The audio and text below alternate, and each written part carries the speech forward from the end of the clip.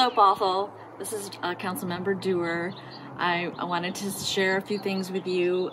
It's been a really tough time. I have a senior in my house, and he's missing out on his last season of lacrosse and prom, and we still have hope that there'll be graduation, but it's a really tough time, and I wanted to share some of the things that I've been doing to try to cope with the cabin fever.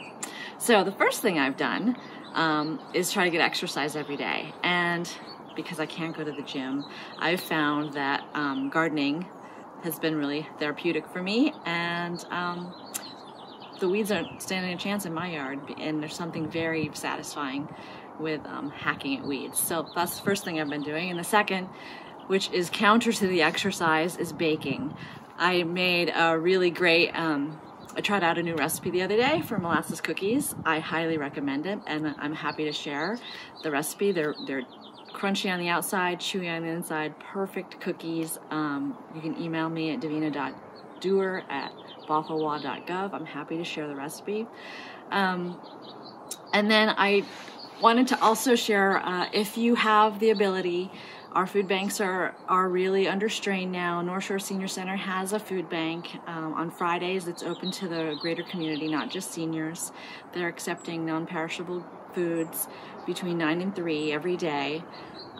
Things like peanut butter and cereal and rice and beans are really helpful to them. And if you want to support Greater Washington, you can give to philanthropynw.org, and that's providing food across the state.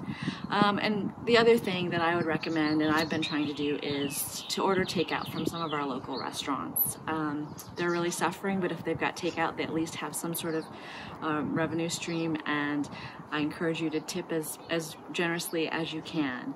And finally, just remember who we're doing this for. The distancing is working, and washing hands and wearing masks in public, they're all inconvenient, but I try to think of my 80-year-old mother when I'm sacrificing that I'm helping her. So with that, I would just leave you with blessings to you, and hope that you are healthy and happy and continue to find the positive in this experience. I've had lots of conversations with my kids that I might not have otherwise had because their lives are crazy, and normally we'd be running around, and instead, with a slower pace, I have found some blessings in those conversations and kind of reconnecting with them. So hopefully you found some positive things as well in this experience, and just remember, we're all in it together.